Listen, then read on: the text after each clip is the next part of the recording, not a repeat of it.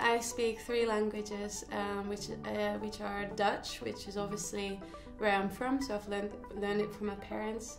I speak some English, as you can tell. It's not perfect yet, but it's getting there. And then the 3rd language that I speak is German. I was 16 when I went to Germany. I didn't speak a word of German, which was kind of hard. I was struggling. And then I speak a tiny bit of French because my parents live in Belgium, and Belgium is bilingual, so you have to be able to speak Flemish and French. So that is me.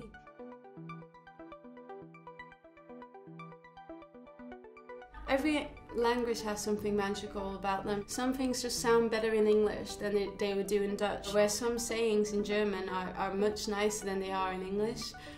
So if you then try to translate it to your own language, or you try to translate it to English or German, you can't just make it as nice. So I love that about language.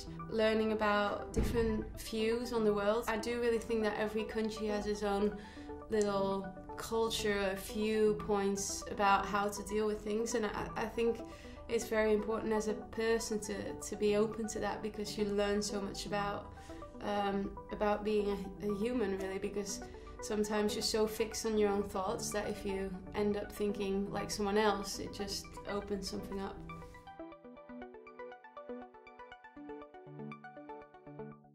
I'd like to learn a bit more French. I used to be better at it because in Belgium at school we'd have lessons in French, and I'd like to learn some Spanish if I can. I really want to perfect my English a bit more so I can really express myself as I would in Holland.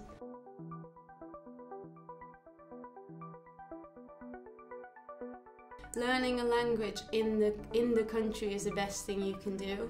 Obviously you can learn through books. What really helped me is learning through songs. So find something that you're interested in and then try to do that in a different language.